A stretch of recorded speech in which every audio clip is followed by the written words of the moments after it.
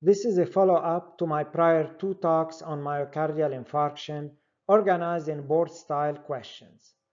All questions and explanations are obtained from the second edition of my book, Practical Cardiovascular Medicine. Question: a 62-year-old man presents with progressive dyspnea and chest tightness for the last week. Exam and X-ray are diagnostic of pulmonary edema and severe heart failure. Blood pressure is 115/73 and heart rate is 105.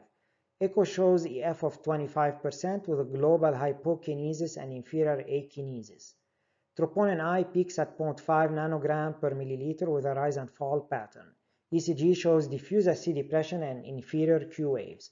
Creatinine is 1.7. What is the management beside diuresis? A. Urgent coronary angiography. B. Coronary angiography later during this hospitalization. C. Coronary angiography later during this hospitalization and give antithrombotic therapy. D. Perform stress testing later during this hospitalization. E. Perform elective coronary angiography in the outpatient setting. The answer is B. Perform coronary angiography during this hospitalization but not urgently and give antithrombotics. In this patient, Q waves are suggestive of an ischemic etiology of heart failure. Q wave infarct may be recent, coinciding with his onset of symptoms. Moreover, global ischemia is suggested by the extensive ST depression and the wall motion abnormality that extends beyond the infarcted territory. Thus, heart failure is secondary to a recent infarction and acute ischemia. He should be treated as type 1 MI with antithrombotic therapy, and he should undergo coronary angiography once he has received proper diuresis. In acute heart failure, in the absence of acute ST elevation or cardiogenic shock, angiography or PCI are not warranted urgently, as the following 3 periprocedural factors may actually precipitate a downhill course of shock and massive pulmonary edema requiring urgent intubation in patients who are initially stable, and justifying the delaying of coronary angiography and PCI. The 3 factors are supine positioning, which increases preload, LVDP, and myocardial ischemia. Number 2, contrast loading, which does the same, also increases preload and LVDP and ischemia. And number 3, sedation, which blunts the compensatory vasoconstriction and tachycardia of pre-shock and leads to full-blown shock. Therefore, in somewhat stable patients with acute heart failure and suspected myocardial ischemia, coronary angiography is usually performed 1 to 3 days later once proper diuresis has been achieved. Only unstable heart failure patients, such as those with shock or massive pulmonary edema already requiring mechanical ventilation, who also have ongoing deep ST depression. So it's that combination of shock or massive pulmonary edema plus ongoing deep ST depression. Those are the patients who are treated with an immediate invasive strategy within 2 hours. Other than that, coronary angiography is performed a day or few days later once the patient has been properly diuresed and stabilized. This attitude has also been suggested in a recent May 2021 JACC review paper. This has also been suggested by CAMIR NIH registry, Korean registry, which showed that in-hospital mortality was higher in patients who got PCI within 2 hours, and 12-month mortality was higher in patients who got PCI within 24 hours. Again, I'm talking about patients with non-STEMI who also have acute heart failure. Next question. A 49-year-old man presents with progressive dyspnea over the last week. He recalls having 2 hours of mild chest discomfort and nausea 10 days ago. No chest pain is currently reported. His ECG shows anterior Q waves with 1 mm ST elevation and T inversion. The exam and X-ray suggests pulmonary edema. The echo shows enteroapical akinesis and thinning. Beside diuresis and medical therapy, what is the appropriate management? A. Coronary angiography emergently. B. Coronary angiography is not urgent but should be performed before discharge. Attempt to open an occluded LAD. C. Perform stress SPECT before discharge, then perform coronary angiography only if there is evidence of severe ischemia. D. Test for viability of the anterior wall. If viable, perform coronary angiography and attempt to open an occluded LAD. The answer is C. Perform stress test before discharge and only perform coronary angiography selectively if significant ischemia is found. Unlike the prior question, this patient's heart failure is fully related to the anterior Q wave MI, and he is presenting late more than 24 hours after MI, as suggested by his symptoms 10 days ago, and by the EKG, which predominantly shows Q waves with only mild, subtle residual ST elevation and T inversion. In the preceding question, heart failure was due to global ischemia more than just the Q wave MI. This question is an illustration of the OAT trial, which is a very important trial that often gets asked on board tests. In the OAT trial, patients with large MI older than 24 hours, mainly STEMI or Q wave MI, who were selected based on the following features, did not benefit from PCI, late PCI, and had a trend towards more frequent recurrent infarctions. Those are the features that were used in the OAT trial and that eventually have shown that patients with those features do not benefit from late PCI. So one, totally occluded infarct-related artery, not subtotally occluded, totally occluded with TIMI 0 or 1. 2, akinetic or dyskinetic infarcted wall, not hypokinetic. 1 or 2 vessel CAD, no recurrent rest or low threshold angina, no severe ischemia on stress testing, and no shock and no severe persistent functional class 3-4 heart failure. If you have a non-totally occluded artery or a hypokinetic wall, or if you have residual or rest or low threshold angina or ischemia, then the patient is not an OAT trial patient and he may benefit from late PCI. The OAT trial led to the following conclusion regarding patients presenting late over 24 hours after a large MI. Again, large MI, STEMI or Q wave MI. This is not non-STEMI. So if PCI was not performed in the first 24 hours, whether the patient received fibrinolytic therapy with or without success or did not receive fibrinolytic therapy, in the absence of angina recurrence or shock or severe persistent heart failure, stress testing is preferred to coronary angiography. Again, this is late STEMI or Q wave MI presentation. More than 24 hours, stress testing is preferred to coronary angiography based on the OAT trial as well as based on the current ACC/AHA and ESC STEMI guidelines. Coronary angiography is a less favored alternative, but it may be performed, and practically we often perform coronary angiography, probably more often than stress testing. So it's an acceptable alternative, although by guidelines it is a less favored alternative. It has the following recommendations in the ACC/AHA guidelines. Coronary angiography over 24 hours after STEMI onset is a class 2B. PCI of a stenotic but not totally occluded artery is given a class 2B, and I will further detail that in the next slide. So it's acceptable to open an artery that's not totally occluded over more than 24 hours after a large MI, STEMI or Q wave MI. Avoid PCI of a totally occluded artery over 24 hours. If you perform coronary angiography over 24 hours and find the totally occluded artery, avoid PCI of that artery based on the OAT trial, and this is given a class 3.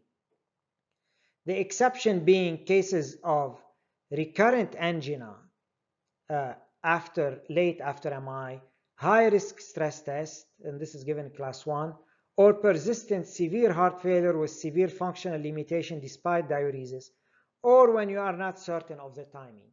Note that the European Society guidelines use a 48-hour rather than a 24-hour cutoff.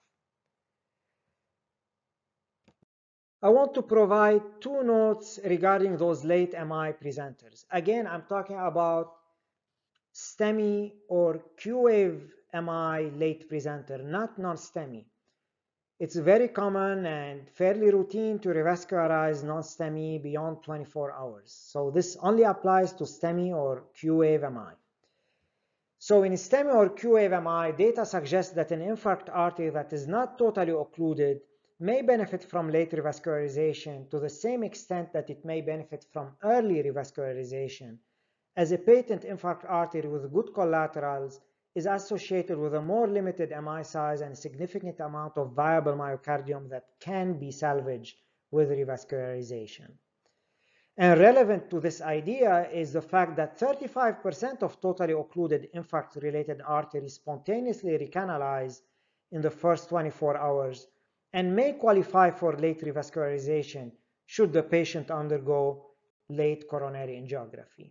This is based on three important studies, including one randomized trial, BRAVE-2. A second important note in those late MI presenter is the distinction between ischemia and viability, which are two different entities. Ischemia being the one most definitely improved with revascularization late post-MI, as shown in the SWISSI-2 trial. Along those lines, OAT trial excluded patients with significant ischemia. What's the difference between viability and ischemia? Viability implies that at rest, the infarcted territory can uptake significant nuclear agent, over 50% nuclear uptake, with no change between rest and stress. Conversely, ischemia implies that with stress, the nuclear defect in the infarcted or peri-infarcted territory is significantly more intense or more extensive than at rest, or significant ST segment deviations or chest pain occur with stress. The lack of ischemia, as in this case here, means that the myocardial territory is already receiving enough blood supply and should be able to recover its function had it been truly viable, which questions the value of revascularization. Whereas ischemia suggests that the myocardial territory is not receiving enough blood supply and may recover its function with revascularization. That's why ischemia is more likely to benefit from revascularization than mere viability in late MI presenters. In a sub-study of OAT patients who received viability testing, viability did not predict a benefit from late PCI. Next question, a 68-year-old woman presents with dyspnea and syncope. Her EKG shows anterior ST elevation and Q waves. Her systolic blood pressure is 90 and she appears obtunded and in distress. Dobutamine is started by the emergency department, but her systolic blood pressure drops to 78 with dobutamine. Emergent coronary angiography is done and shows patent coronary arteries with minimal luminal irregularities. Left heart catheterization is performed. It shows LV pressure of 160/35 with LVDP of 35 mm of mercury and an aortic pressure of 78/58 mm of mercury. What is the next step? A, diuresis. B, switch from dobutamine to phenylephrine.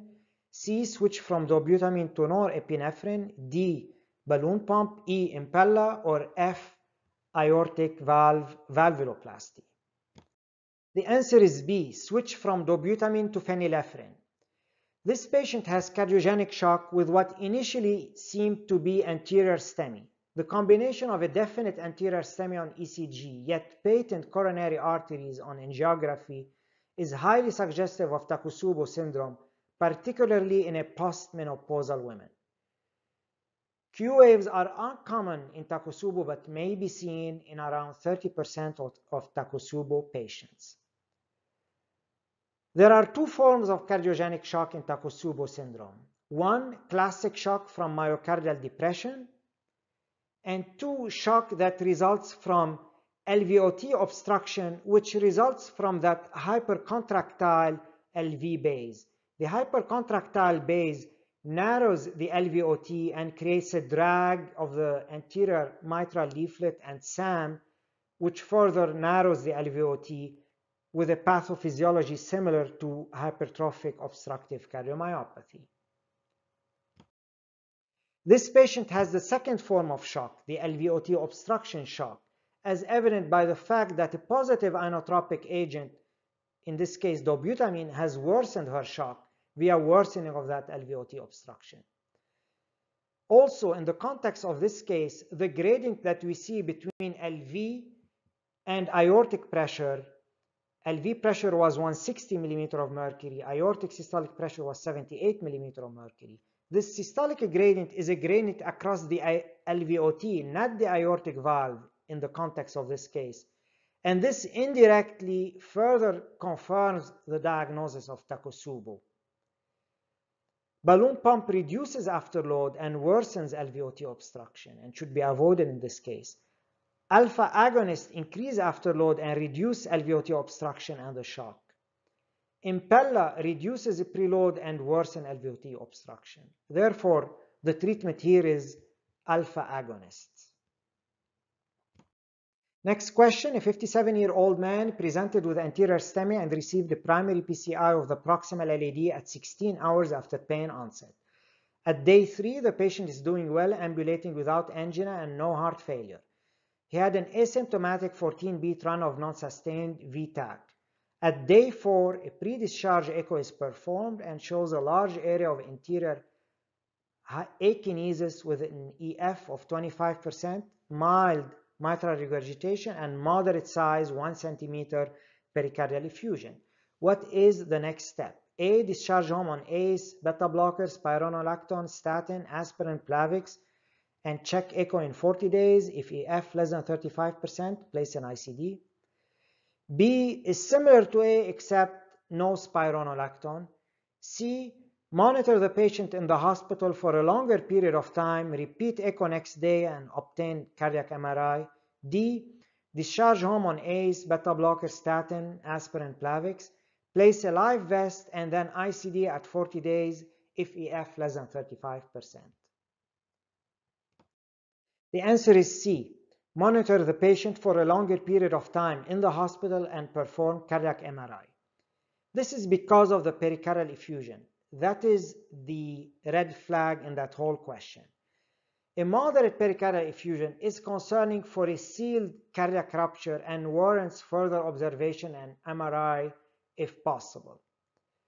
This is based on this paper published in Circulation in 2010. It has shown that when you have a moderate pericardial effusion, there is a cardiac rupture in at least 80% of the cases that will progress to a full-blown rupture and full-blown tamponade. Therefore, caution is warranted. Late non-sustained VT over 48 hours, as happened in this patient, while carrying a worse prognosis, does not per se change management and does not dictate an earlier ICD before 35 days and does not dictate live vest placement. Next question, a 78-year-old woman presents with anterior STEMI. She undergoes primary PCI of 100% occluded proximal LAD. She continues to have persistent ST elevation post-PCI along with Q waves. Echo shows extensive anterolateral akinesis with EF of 25%. Telemetry shows frequent polymorphic PVCs with occasional couplets and triplets even over 48 hours after her presentation. Beside beta blockers and aldosterone antagonists, which of the following has been shown to reduce the early risk of arrhythmic death post-MI? A, live vest, B, amiodarone, C, both live vest and amiodarone. The answer is B. This patient has an increased risk of arrhythmic death, including in the first 40 days, because she has a large infarct size, persistent ST elevation suggestive of an irreversible myocardial injury, and frequent PVCs. In both IMIAT and CAMIAT trials, amiodarone initiation in the early post-MI period, less than 40 days, significantly reduced the risk of arrhythmic death by 35% with a significant p-value. Overall death was not reduced, however. Amiodarone is not routinely used after MI, but may be used selectively in patients with the highest sudden death risk in this early period, such as this patient, while awaiting the eventual ICD implantation 40 days later. You may use it temporarily for 1 or 2 months. Regarding LiveVest, in the large VEST trial, the use of LiveVest early after MI reduced arrhythmic death by 35% as well, but the reduction was not statistically significant, unlike the amiodarone trials. LiveVest reduced overall death by 35% as well, and this was borderline significant. Therefore, LiveVest is not to be used systematically after a large MI. It may be used very selectively in a small group of patients perceived to be at a very high risk of sudden death in those first 40 days after MI, but this should be a minority of patients. And for all we know, amiodarone may achieve the same target of reducing arrhythmic death in those first 40 days after MI.